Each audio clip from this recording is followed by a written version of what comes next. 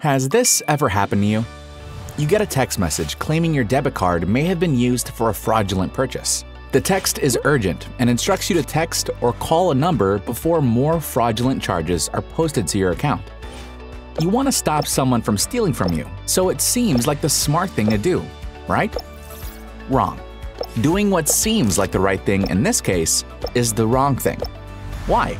Because you have been targeted by cybercriminals through social engineering. Social engineering is a manipulation technique used by cybercriminals. It's where they try to trick you into revealing sensitive information like passwords or credit card data.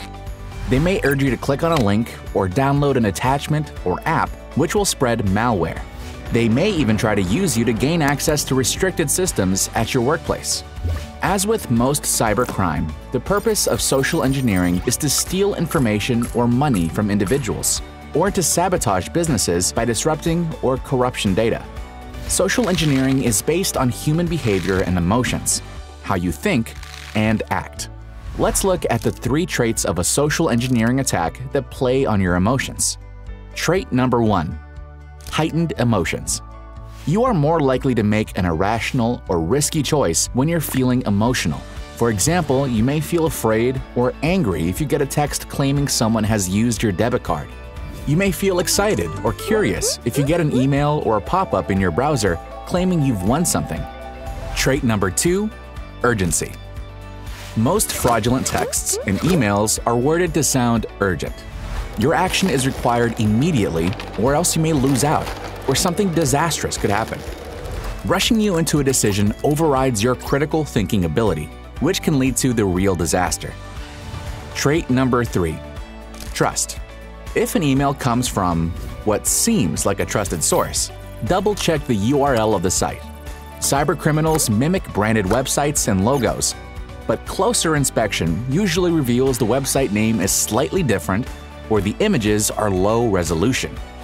Now that you know the traits of a social engineering attack, you can be on your guard when and where it happens.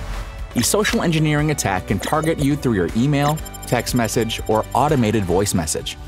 Attacks through websites include DNS spoofing, which redirects your browser to malicious sites, or scareware. Scareware uses false warnings that your computer has been infected in order to scare you into purchasing fraudulent cybersecurity software that contains malware. In extreme cases, an attack can be a physical breach of security at a company. Criminals may pose as employees or vendors, or may ask you to hold a door open to a restricted area while they carry something in.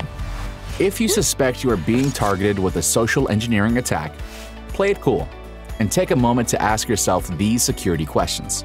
Are my emotions heightened? Did this come from a legitimate person? Or does the email address use characters that mimic others?